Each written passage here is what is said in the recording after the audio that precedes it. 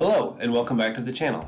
In today's video, we're going to take a look at the week in the life of a Senior Salesforce Admin.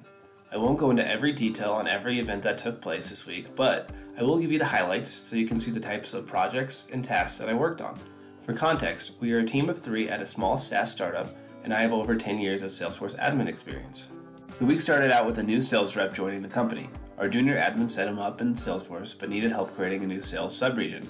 We walked through the process of adding an option to the pick list and adjusting the dependent pick list options.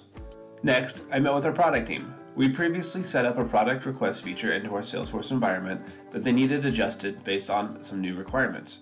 It started out by adding a few pick list fields, but as I asked additional questions, the configuration changes started to add up. I ended up having to adjust a flow to accommodate some new email alerts based on the new fields, as well as adjusting the email alerts distribution lists.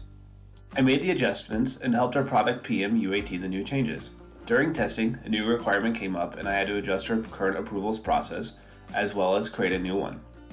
One more UAT pass and everything was approved to push to production. I created the change set with all my changes and made note of what my post-migration steps included. I then deployed the change set to production and validated that the changes went through. I then adjusted my search layout to include the new fields, as well as activating the new version of the flow. I also had to manipulate some existing data and create some new records, which I did using Data Loader. Our product PM then verified the changes and the request was complete. I then got a Slack alert from a member of our sales op team needing help on a report. After a little back and forth, I ended up adding a cross filter on the report to meet his requirements. Moments later, they came back and said they needed a dashboard based on these new filters and gave me a list of other reports they needed as well. I forwarded this request on to our junior admin. While they worked on that, I had a quarterly business review with one of our vendors. We discussed a few open issues we had with the tool and what our next steps were. Then the conversation shifted to discuss our current product usage and they demoed a new feature. Our new services manager pinged me and asked if I was available for a meeting later that day. I accepted and we met to discuss some challenges he was facing during handoffs from sales. He wanted to add quite a few new fields and make them required in order for the rep to close the deal. I suggested we use a Quip template instead and he was open to it. The next day, I set up a quick demo and sandbox of what it would look like in Salesforce and he was a fan of the idea.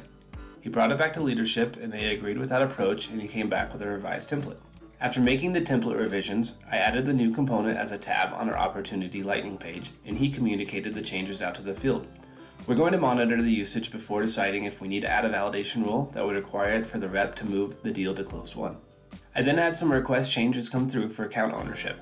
I passed these requests to our junior admin where he got approval from the sales manager and made the adjustments in Salesforce.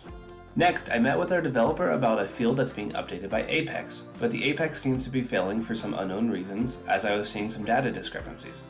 While we were discussing it, we decided to add a new formula field to capture the details from the child object rather than using code, and our developer is now working on retiring the unnecessary code.